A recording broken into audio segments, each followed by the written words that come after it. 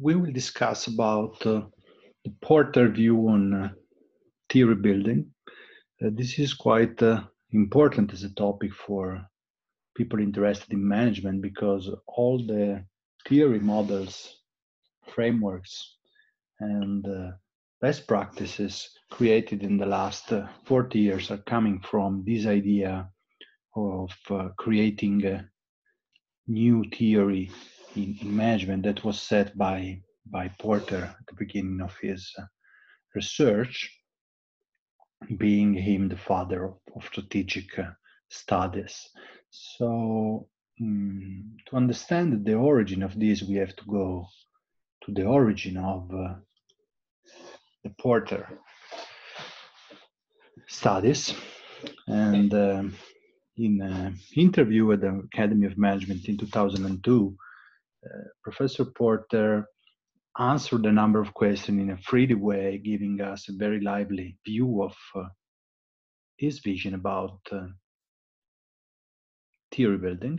And the first point is the crossing the river moment. So Porter was a PhD in economics at Harvard University, which is on the other side of the Charles River. If you have on the right side, it is the business school one, and it crosses the river, entering the Harvard Business School for a course in industrial organization that was, in that moment, the course in which strategy was studied and discussed at Harvard.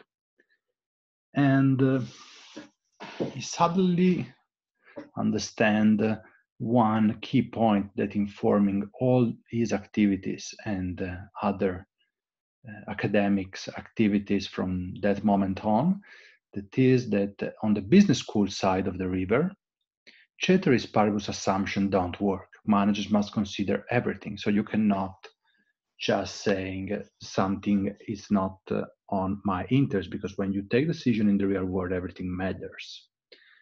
So he invented the frameworks. Frameworks is something that is different from case study approach, so single case, deep discussion about one event or decision, and different from modeling large-scale statistical testing, so having huge amount of mathematical modeling. In the words of Porter, frameworks tries to capture the full richness of a phenomenon with the most limited number of dimensions. So first point is framework is something that is logic and structure, is a way in which we inform decision, trying to put together the smallest number of elements that must take into consideration when a manager decide. Therefore, this implies that modeling usually is theoretical, framework is practical, but instead of being a business study approach, that is something in which you look for a case and then through analogies you try to apply that case to other cases, framework is already synthesized the theory. So manager can apply a framework to take decision without taking into consideration a specific case of analogy. During the interview, there was a couple of interesting points that are following up the idea of framework. The first one is a question about Peter's book, In Search of Excellence, that was probably one of the most important and known book in the 80s. And here the point of Porter is very interesting, because he said, yes, the greatest contribution was let's try to be very excellent, so search for that excellence. But the book has no framework. It's just a list of good things to do. And that's, again, a way in which we summarize from a case study in the wrong way, because there is no analogy, there is no theory behind, there is no frameworks. It just, if you want to be excellent, look at that company that did this and that. And this is not a way of creating structure knowledge, but is a way of just listing good things to do in the Porter's world. Another interesting point is what about the emergent strategies? So the fact that you cannot plan everything. Usually, there is no way of exactly executing what you have taught and so on. So here the point is, in the Porter's view, is that some economic fundamentals always true. And as you see in the figure here, there is the intended strategy that then become deliberate. I want to do this, but before realizing that strategy, there is the emergent strategy. There's the idea coming from Mintzberg studies, and here the point is that Porter is basically giving right of existence of emergent strategy, especially at the beginning of the histories of a successful company, in which there was a group of people who has the idea of following up a strategy, taking a number of core decision about something, and that's what deliberate. In the sense that was decided by a group of people, but was incredibly emergent in the sense that it was not planned, it was not in terms of positioning, it's not in terms of doing something because I intend after an analysis do follow that strategy. So, especially at the beginning, the emergent strategy is the most important way of creating the strategy.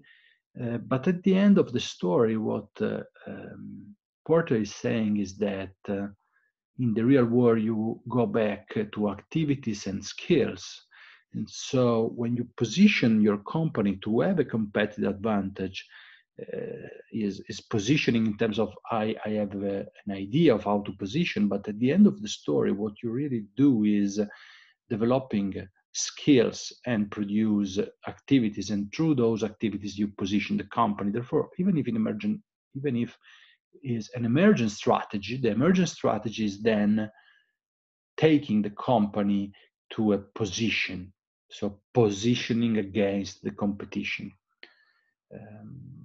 And here the point is that the skills that probably are key in the emerging startup moment are not valuable per se. They are important because they position you in a market being able to do something. So here there is the link between skills and resources, and the way in which you valorize, give value to these skills and resources is attaching these resources and then to activities and then to competitive advantage pieces of competition. And the example of Porter is the well-known example of Xerox PARC, which was a very big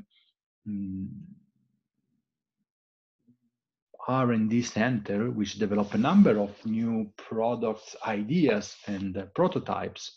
For example, the mouse or the Windows of your computer, but then they never enter this resource. They never entered in a skill that was applied in the real world. So the point of the resource-based view, that is another huge stream of research from the 70s, the 80s on in strategy, at the end can be boiled down to link these resources to the value chain and so to the activities of the company. So Porter is saying, in synthesis, resource-based view is important, but at the end of the story, you can link this resource-based view theory within the value chain and the competitive advantage theory. Last important point about this interview is which is the final aim of a company. And here Porter is incredibly strong, saying profitability and not shareholder value. Why? Because everything is analyzed in terms of revenue minus cost, being operational cost, so cost that you have every year, or capital expenditure, so investments. But at the end, cost and revenues are the important focus on setting a strategy.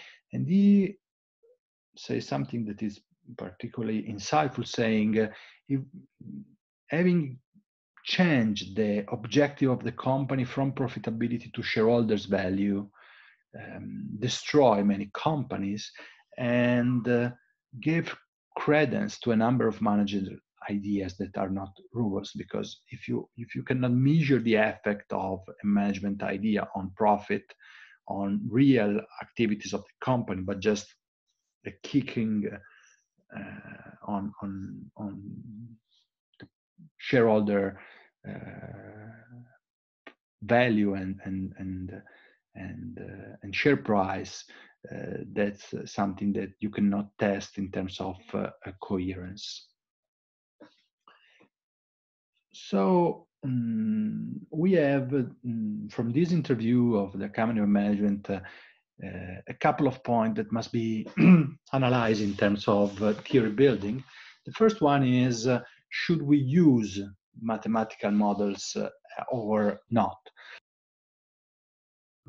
And here the point of Porter is very strong and grounded in common sense and experience. Mathematical models are situation specific.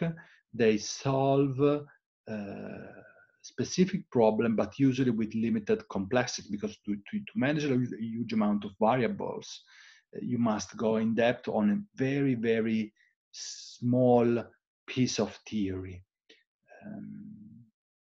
So usually you have to act with ceteris paribus approach, so leaving some important variable of interest outside. So the point here is that basically what you come up with in terms of theory is very sensitive from the assumption you did at the beginning. And this is not good for practitioners' application of this model. So the best solution for this model is to be integrated in a framework and giving insight in specific points of the framework. And so being a source for getting a better framework in particular point of this framework. And so coming back to the framework, that, let's say, if you want an example, is the 5 forces model. It's a framework. The idea of the framework is going beyond the beginning of the management theory building, that basically was putting together broad principle coming from case studies. So you put experience and analogy together and you give broad principle. If you want to have a broad principle kind of framework, is the SWOT analysis. So it's quite simple, no link to variables. It's just a list of things that you should consider. It's valuable, it's useful, but at the end it's not structured. The framework is something a bit more complex, because take into consideration all the variables needed to take decision, and these variables are linked together through the framework. So take the 5 forces model as an example. If the power of the buyers increase, the profitability of the industry decrease. And this is exactly the kind of link that Porter thinks make frameworks logical, structured, and at the end of the story, useful for managers. So the point of frameworks is taking into consideration all the variables that you need to take a decision. So if you want to understand if an industry is attractive, the 5 forces take into consideration all the variables you can consider to understand if that industry is attractive. And here there is one additional point that is very specific in terms of theory building, but quite important. Frameworks do not have point of equilibrium. So you will not reach, as in the good economics models, statistical mathematical models, the equilibrium, or in the neoclassical economics demand and supply model, you reach, or you're looking through a point of equilibrium that usually is a point that you find solving complex mathematical functions. In this case, the framework are just giving a number of interaction that is continually evolving. So you will not have a framework that is giving you the equilibrium. It's just a number of variables you can consider to take, you can measure to take important decision. And in this article of the 91, Porter is trying to synthesize models and frameworks. And basically what he's saying is that they are not mutually exclusive. So you can have models, but models must be used to support and to refine and to sophisticate part of the frameworks. So models take into consideration few variables, maybe one variable, and that one variable maybe is included in the framework. So that framework will take into consideration the consequence, the theory, the insights from the model on that specific variable. And so if you have good tension between the two, you can use models to analyze in depth single variable that then are transferred in the frameworks. On the other side, frameworks maybe need some additional analysis, punctual, low, small analysis in a small part of the framework, and that's the role of the model. So in this sense, probably there is an option to have both structure to work together. But at the end, if you read the Porter's view and his view is it's focused on frameworks and also because that's what he did for over his academic career, analyzing and creating frameworks.